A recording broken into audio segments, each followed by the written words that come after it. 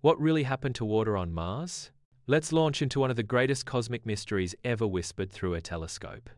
Billions of years ago, Mars looked like Earth's younger sibling: blue skies, rushing rivers, and oceans that stretched for miles.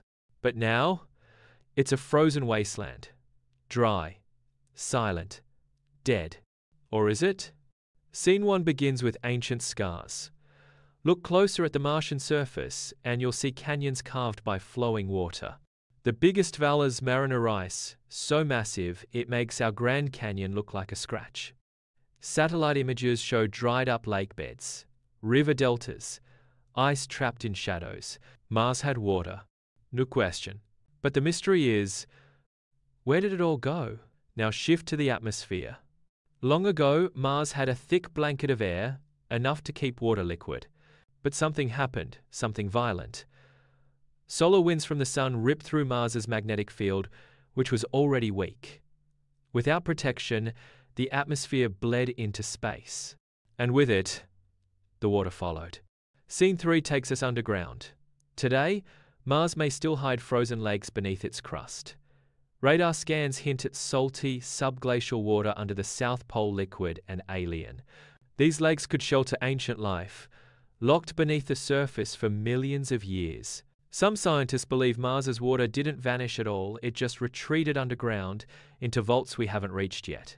But let's go deeper, because there's another theory. Scene 4: Volcanoes and chemical traps.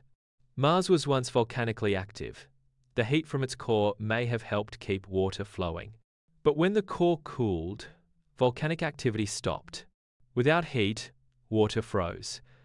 Some of it may have chemically bonded with minerals, locked inside rocks forever. Mars didn't lose all its water, it just hid it in ways we can barely detect. And now, a haunting twist. What if some of Mars's water didn't just evaporate or freeze, but was used by ancient life? Consumed, filtered, maybe even transformed by Martian organisms we've never met. Fossils haven't been found yet. But strange methane spikes, underground lakes, and magnetic anomalies all hint at something more. Mars still whispers through ice and dust. The rivers are gone, but the secrets remain. Water-shaped Mars. It may still run beneath its surface. And maybe, just maybe, what we lost is still waiting to be found.